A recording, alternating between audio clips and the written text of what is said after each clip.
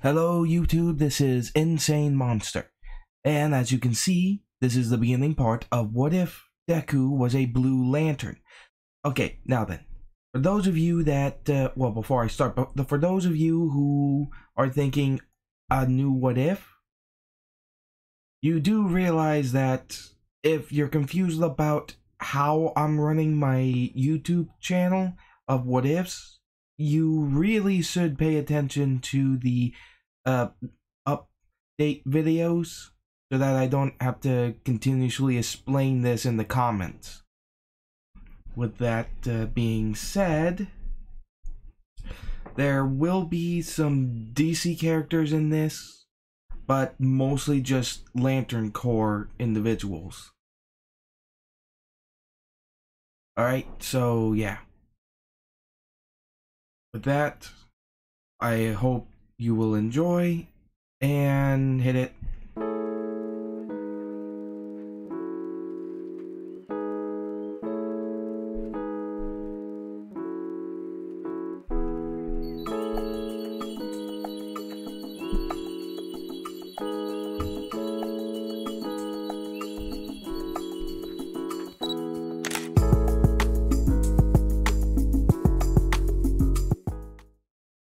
Okay then, now, before we get to Izuku, we gotta back up a bit in time, where All Might was becoming a great hero and such, and working over in America for a small time, where he met Hal Jordan, another hero who works in the States, who used a power ring. This being the green ring of the Green Lantern Corps powered by Will. As they did get along, there was something odd. Though, to them, they didn't realize it until a bit later.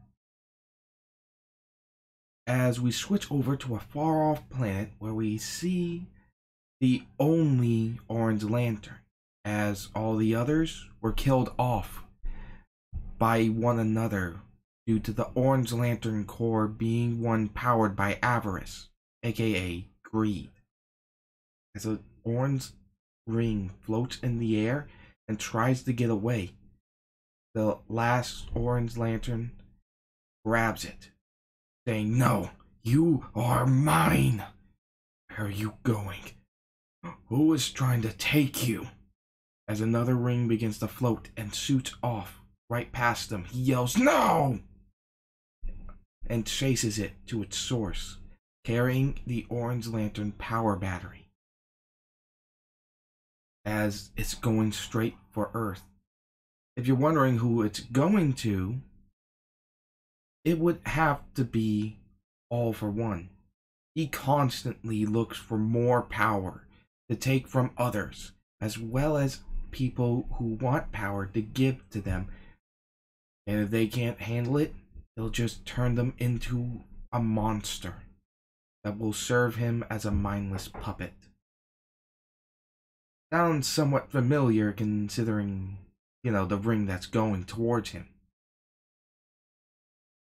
As the ring goes towards him, he sees it glow in front of him as it slips on his finger and empowers him, giving more or less a black and orange suit. Well, a black and orange colored version of his normal suit. More his style. As the Orange Lantern showed up yelling, "Give it back! It's mine!" as they fought. But the Orange Lantern died.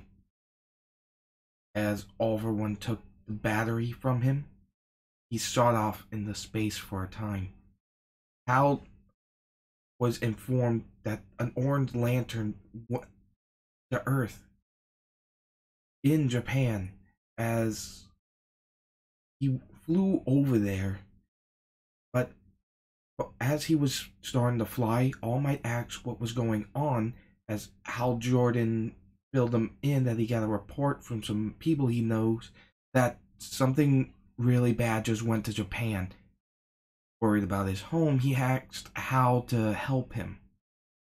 He asked how to help him get to Japan, being worried about his home. Hal understands worrying about their own home and knew All Might's strength could help. So he created a bubble around him using his power ring and flew off to Japan. Once they got there, they found the corpse of the Orange Lantern. Wondering, what the hell? How is he dead? All Might asked, you know him? He just covers his face, stating, yeah. Whoever did this is powerful enough, maybe even more powerful than you, or at least around that strength. And if he took what he had, oh dear God, we are in so much trouble. As only one person, as Hal remarks that he has a similar power to him, but it allows him to create constructs of people he's defeated or killed before, making more like an army of like construct minions. As All Might can only think of one person who can do something like that. Thinking this is a quirk, he knows who could have done this and what he most likely took before just leaving. Though he thought for a moment, thinking, wait, how would he know? Hal stated that he took something. If it was a quirk, how did he know about All for One?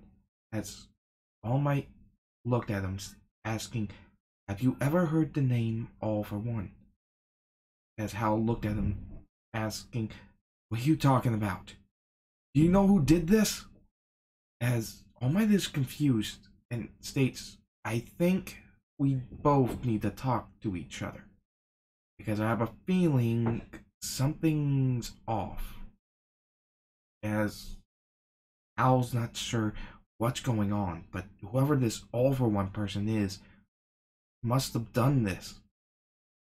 And he's worried. As All Might and him talk, Hal explains the power of the ring.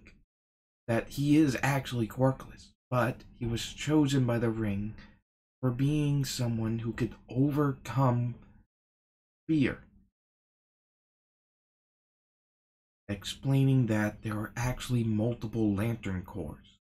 Not just the Green Lantern, but also the Red Lantern, Yellow Lantern, the Blue Lantern, Violet, Indigo, and lastly, the one that the body of this individual was a part of, the Orange Lantern Corps, as he was the last Orange Lantern, explaining their history and the source of their power, as well as the source of power from everyone else. All Might then explained what he knew about All for One, as well as trusting him with the secret of One for All. With Hal Jordan saying, damn, so you were born quirkless. And boy, that's a lot to take in, man. As Hal stated, yeah, and it's a lot to take. All Might state, yeah, and there's a lot to take in that there are actual aliens out there, plus these Lantern Corps things, and that just have rings going out across the universe, letting people travel between planets with just a ring on a finger. But Hal laughing, stating, yeah, I know how crazy it can sound at first. Oh, trust me, when I first got this thing, I almost had a panic attack. Especially since it brought me to the dying alien that it used to belong to. With All Might stating, okay, what? As he asks, so what now? Hal states that he could probably scan for it, but he didn't really have any alert for the Orange Lantern coming here, and I would have figured this All for One person might have stayed here, but if that happened, the ring would have picked up the Orange Lantern power. So it probably means he's, as Hal looked up, like straight up to the sky, following All Might as he states, "Oh, that's not good." Hal stating, "No, no, it is not."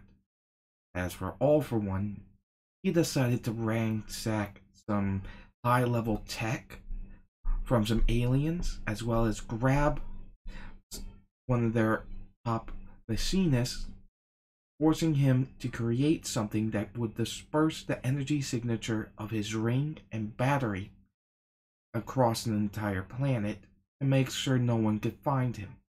Something like that probably isn't too out there, considering the kind of technology that is in DC. Something like a energy signal scrambler throughout an entire planet of one ring and one battery. Not that crazy, actually, in comparison. As this was made, All for One had what he needed, figuring that it might be best to lay low for now, just in case, and figure out what this can do. As for his mental state, I would imagine he had a number of quirks, like a lot, including ones that would keep him from being affected by any mental effects.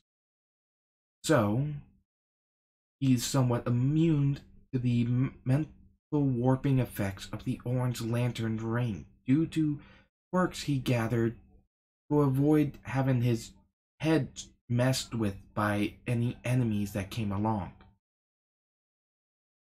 I mean, he was already powerful enough physically, but he covered his bases making sure no one could mess with his head.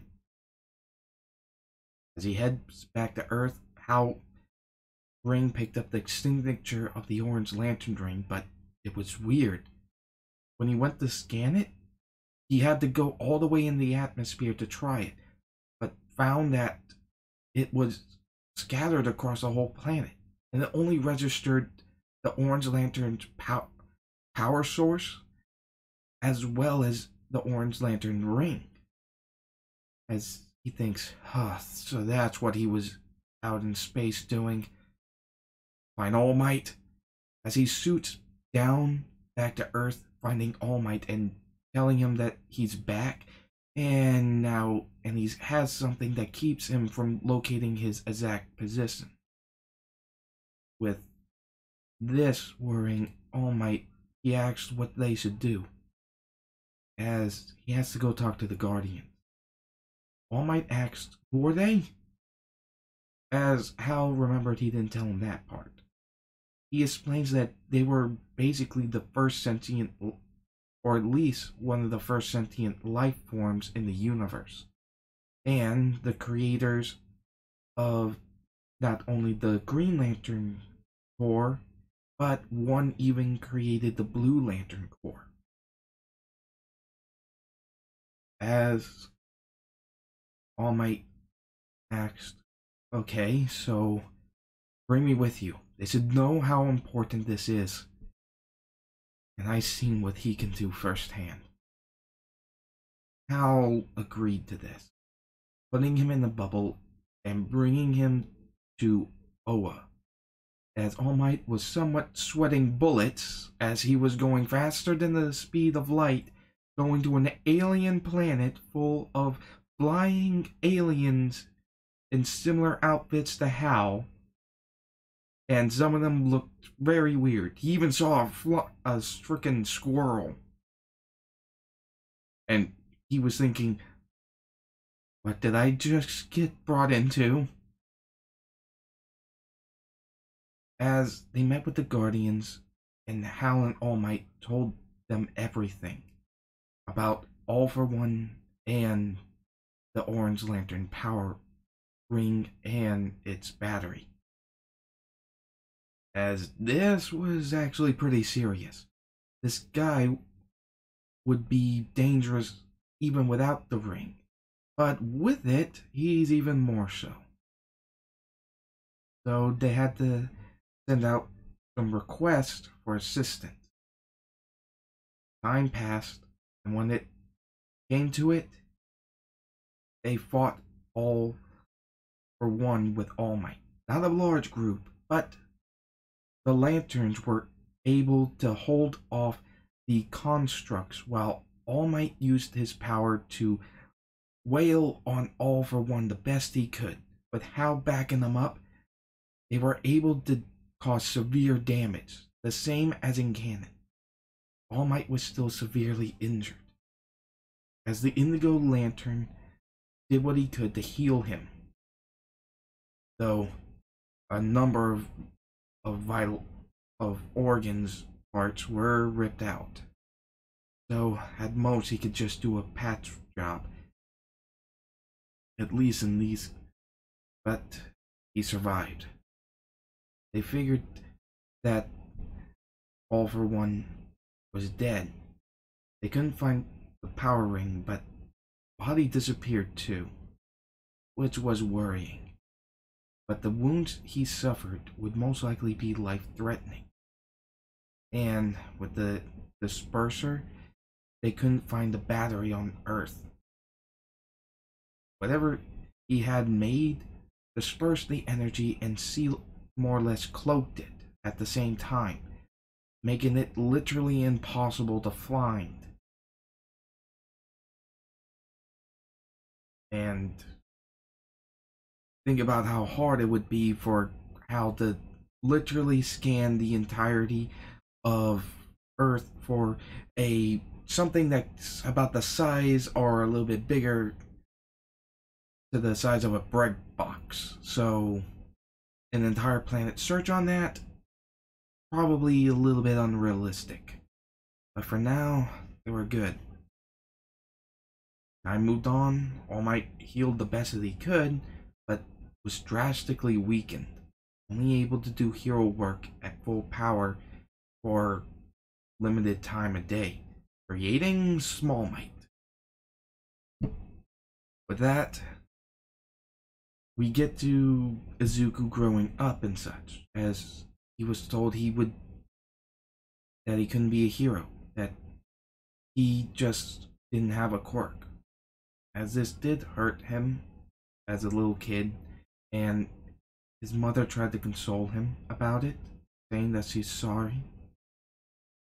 He looked through seeing All Might and still inspired to be like him, even going through some knowledge of heroes out there. He noticed something. Eraserhead. He had a quirk that erased other quirks, making them non-functional. Of course, that'd be good, but wasn't sure how that would work in battle, since some quirks or more mutation upon their bodies, making it not something that can simply be cancelled out in a type of way. As he clicked on a link that showed one of his fights, it showed him fighting with a scarf, tearing up villains left and right. It was a modest group, mind you, but still impressive. As he smirked, stating, "Okay, I can do this." As he smiles and begins training, he's gonna not be naive about it and actually train and hope to be a hero the best he can. As he grew up, he kept training, getting some muscle on him, yeah. As similar things happen in canon, Izuku always did what he could to keep his head up, getting used to the bullying, though not really liking the fact that he got used to it. As around this time, we see on the home planet of the Blue Lanterns, they were looking for new members like usual, due to, due to some criteria, the Blue Lantern Corps can have trouble finding new members. As a ring emerged from the power source of the Blue Lanterns, the main battery, and a ring emerged, shooting off into space. As they were checking to where it was going, it was steadily heading to Earth. As for the day that Izuku, like in canon where we start as, that day went similar to in canon, but he kept his head up a bit more than usual. Still being kind of worried, but not really drooping his head. But he still felt pretty bad about being treated that way. And he still wanted to be a hero. Which is when the sludge villain happened and tried to take over his body. As he was wishing that he didn't want to die, All Might showed up and saved him. As similar as in canon, Izuku fanboyed out and he finds out that he has his autograph and thanks him and such, as All Might tries to jump away with Izuku latching onto his leg as in canon. All Might deflates as Izuku asks his question about being a hero. All Might in here knows about the Lantern Corps and about how being quirkless and how he was quirkless himself. He looks up thinking, maybe. As he states, nothing is certain in life, but being quirkless and going to try to be a hero, it won't be easy for you. You understand that, right? As Izuku clenches his fist, he states, I know. And I already know about a bunch of heroes that aren't really good for combat, but they trained so hard so that they could fight incredibly, even without a combat quirk, right? All Might smirked as he states, that is true, but still, it won't be easy. You understand that? I won't discourage you from trying. You can give it a shot if you want. But it doesn't hurt to have a fail-safe, just in case. Right, kid? As he smirks and walks off. Izuku looks out, wondering, okay, that wasn't really encouraging me to be a hero, but that wasn't discouraging me from doing it either. So, I guess it's okay? As he just sighs, scratching the back of his head, wondering what he should do now. As he walks back down and such, and boom, the explosion happens. As the sludge villain did escape from All Might's grasp, and now has Bakugo as he is going crazy, blowing up things. At this point, Saint Walker already informed Hal through communication through their rings that a Blue Lantern ring was heading to Earth, as he was hanging out in orbit, just waiting for it. As Izuku looked at this, the heroes were doing everything they could to get the civilians in the area to a safe place while also containing the fires from Bakugo's quirk as he tried to fight off the sludge villain, trying to save himself from getting taken over. As Izuku here, he has a hostage. He wonders, why aren't they doing anything? As he looks, seeing Bakugo, instinctively he runs towards it, feeling terrified, but still going. wondering, what am I doing? As he just sees the sludge villain about to attack him, he uses his book bag like in cannon and hits it into his eye.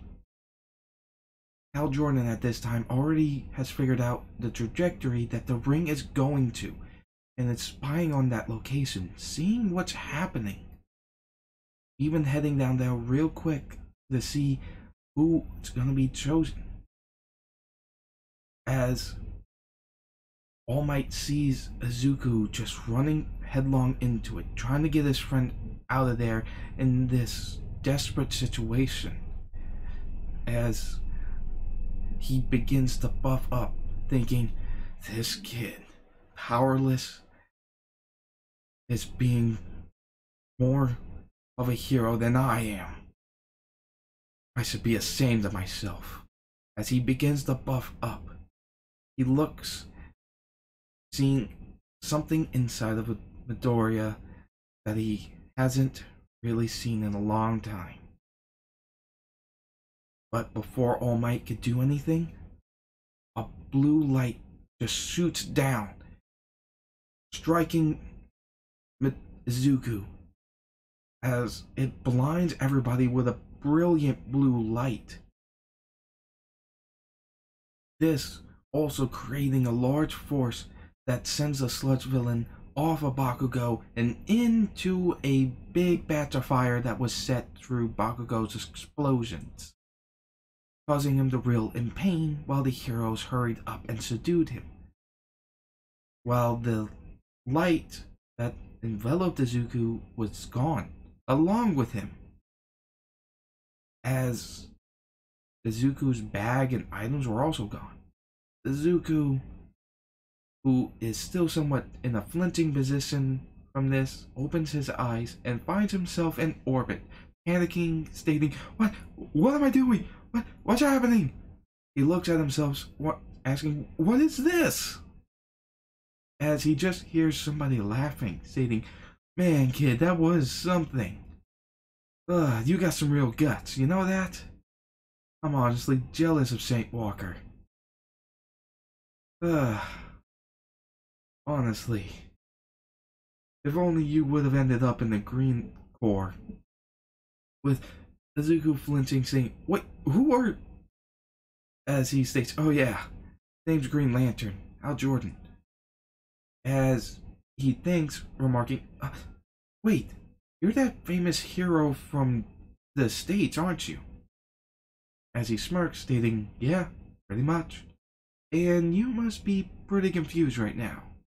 As Izuku looks down, saying, I'm in orbit, and I'm not dying from the vacuum of space.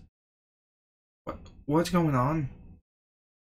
As Hal states, look, there's going to be a lot of explaining to do, but first, let's take you to where you need to go. As he asks, wait, what? Am I dead? Are you dead? As he's thinking, Hal's thinking, well, the kid did just instantly shoot up into the atmosphere, he's glowing, and he's not dying from the vacuum of space. Of course he'd be confused. And of course he'd think the only way this would actually happen if he was dead. As he sighs, telling Izuku, calm down, you're not dead. As he points to the ring, Izuku looks at it and states, what is this? And why does it look like a blue version of yours? He explains that, well, I'm part of the Green Lantern Corps. You seem to have just been picked by the Blue Lantern Corps. Everything will be explained, but you gotta follow me. Pointing out into space, with him stating, wait, where are we going? Hal smirks, stating, another planet, of course. Right to the home base of the Blue Lantern Corps. Come on. As Izuku sees that he has his bag, he just follows him, especially wanting some explanations for this. as he surprisingly finds that he just passed Jupiter in 1 second from leaving Earth orbit, thinking, holy crap, and ending up to the home world of the Blue Lantern Corps, seeing a lush green paradise. He remarks, this place is incredible.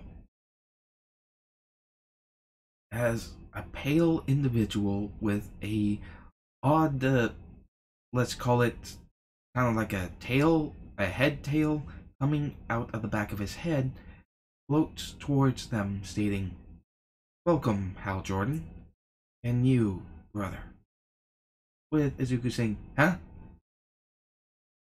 A bit confused about this, with Hal stating, oh, that's just how they refer to each other here. Brother, sister, that kind of thing. Like brothers and sisters in arms. With Izuku saying, oh, and you are? I am the first Blue Lantern. My name is Saint Walker. Now then, I suppose you have some questions. Follow me. You won't be here long, and as you most likely have already found, you'll be able to fly back home in no time at all, just like you flew here. As he was explained to about the different Lantern Corps and their power, as he noticed Hal was actually glowing like a lot. Even his eyes were glowing insanely green. With Saint Walker laughing, stating, well, that's just natural.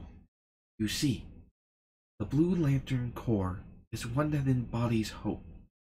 In fact, each Lantern Corps has more or less a living entity inside of its main battery. It is something that was born when the first of many happened in the universe. For the Blue Lantern Corps, the entity Adara was born when the first prayer was uttered. As for the one in the Green Lantern Corps' battery, it was when the first life form moved upon its own will. This might not seem like much, but it was the beginning of so much. As a result, Blue Lanterns are empowered by the hope of the universe itself, and that hope empowers the willpower of the Green Lantern Corps even further. As Izuku states, so the Blue Lanterns power up the Green Lanterns? As he remarked, yes. And the Blue Lantern Ring also dampens the power of the Red Lantern, which, unfortunately, we have seen signs of a signature of the Red Lantern Corps, as well as a remaining signature of the Orange Lantern Corps upon your home planet. Is troubling, to say the least. Even more so in considering that we can't find them. Their power is being somewhat dispersed, making it harder to find them. With some sort of device keeping their power rings cloaked from our detection. Even more troubling that they haven't done anything in quite some time. With Hal stating, yeah, I don't want to know what's going on, but I know it ain't good. As he asks about those two corps, he was explained to that the Orange Lantern's power was produced by greed, aka avarice. And it was born when the first thing was stolen out of greed. As for the Red Lantern's core, it was fueled by rage, wrath, pure hatred. It was something that their Blue Lantern rings were able to dampen the power of. and in the presence of the main battery of the Blue Lantern Corps, it was left powerless. Though that's more of something that happens from overwhelming a Red Lantern ring with multiple Blue Lantern rings. As he states, okay, what else? They describe about the constructs that the ring can make, as well as the battery that is stored inside the ring, that is used in order for them to recharge it. As he asks, how do I recharge it? He smirks as he teaches him the oath.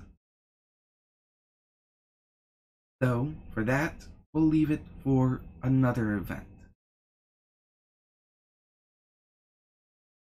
As he's taught all kinds of things, or at least explained quite a number of things in a short period of time. And is told that they should probably get back home.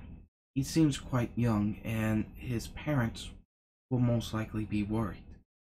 As Izuku remembered, oh man, as he puts away his notebook, taking all the notes from everybody around them and all the abilities that this ring has.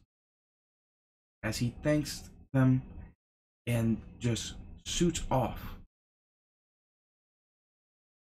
This being where we go and see that Bakugo, he's looking for Izuku to yell at him and ask what that blue light was, as All Might was looking for Izuku as well, wanting its successor, seeing him as a great possibility.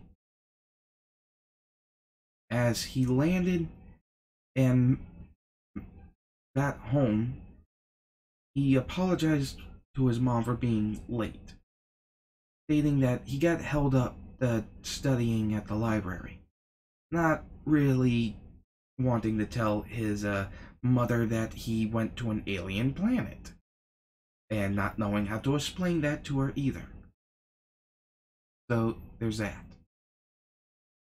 As he was just relieved to have Izuku home, and as he stated that they had dinner ready, asked what his was going to be doing when the weekend comes.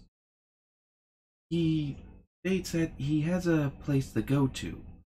He wants to train some more and figured it'd be the best place, as Inko always trusted him to be responsible.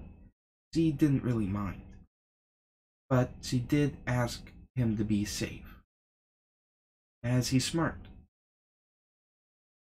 And this is where we'll be leaving it off on a bit of a cliffhanger, as yeah, I do hope you have enjoyed. Please remember to like, comment, and subscribe.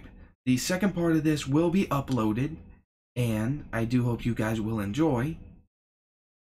As for the future, as for what will happen, oh, you'll see.